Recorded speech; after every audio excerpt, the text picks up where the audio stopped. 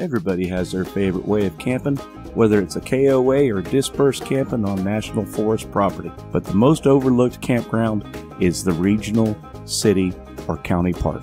Today we're going to take a look at Chestnut Ridge Regional Park in Bruston Mills, West Virginia. Y'all follow me, I'll show you around.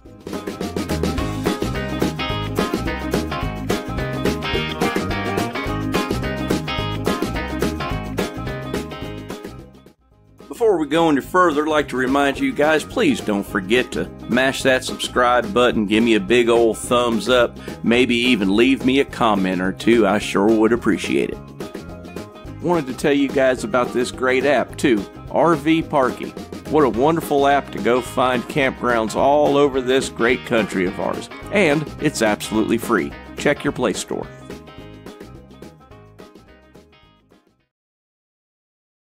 There are always a few pros and cons when it comes to campgrounds. This one is no exception. While there are plenty of things to celebrate at this campground, unfortunately there are a few things on the negative side. So why don't I go ahead and get those out of the way, and then I'll tell you a little bit about the place, and then I'll tell you some of the positives. Well, really there's only three things I didn't care about this park. First of all, the roads this time of year are covered in leaves, which makes it very, very difficult to see where you're going. Secondly, if you come in at night, there is virtually no lights in this campground. And third, the signs could be better. We wound up coming in after dark and got lost. We were not too happy about that, period. But the next day, when we got a good look at the place, boy did we choose right. So let's move on to a little bit about this park.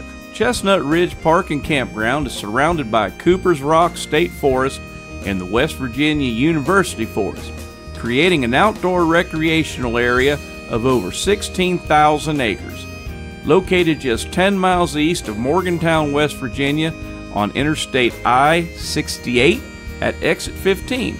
During the day, guests are welcome to picnic, begin a hike through the WVU forest, fish the two ponds, no license required, catch and release only, swim in our pond beach area, or engage in a family sport in our large field.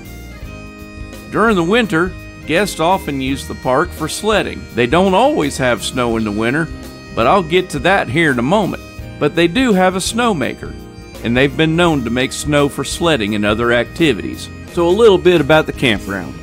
Check-in time is 2 o'clock and checkout time is 11 a.m. They highly recommend you make reservations for an RV site well in advance if you're looking for a weekend stay. Some weekends book up weeks or even months in advance. A 50% deposit is required when reserving an RV site further than 7 days in advance. If the reservation is for the current week, the reservation must be paid in full upon booking. All of the travel trailer RV sites are back-in gravel lots with 30 amp electric, water, a picnic table, and a fire ring. All trash must be taken to the trash bins. I'm assuming the same rules apply as in other campgrounds where there are wildlife that'll get into your trash, and I'm telling you, that's a mess you don't want to have to deal with. Tents are not allowed to be set up on any RV or trailer site. They're open year-round and provide water all year by using a frost-free hydrant. If you are camping in freezing temperatures, please read and adhere to the instructions posted on each hydrant. Now, what I was going to say earlier, this campground is open year-round, which is fantastic. Even in the winter, we like to camp.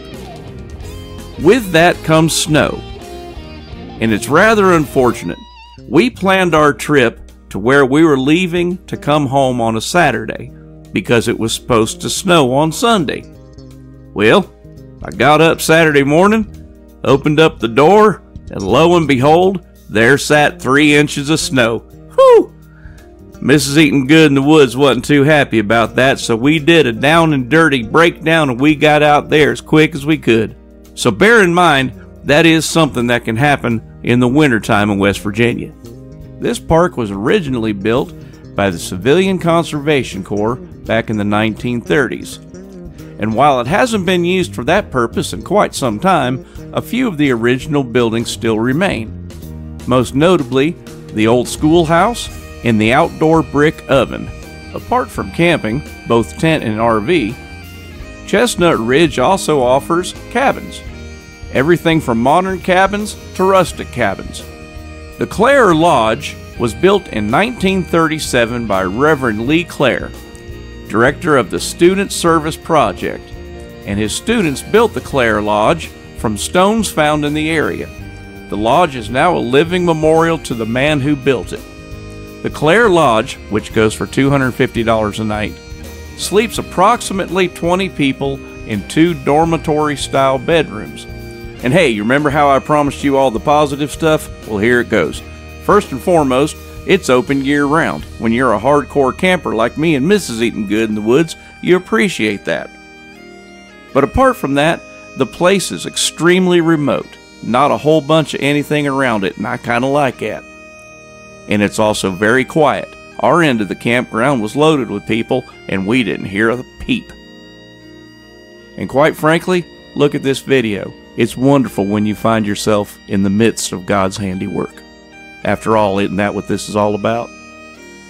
Well, listen, this is going to be about it for this episode of Eatin Good in the Woods Campground Reviews. Chestnut Ridge Regional Park, I don't think you can beat it. Lovely place, lovely folks. Put this one on your list, y'all. So until next time, y'all going out there and be nice to one another. I love y'all. God bless. Bye-bye.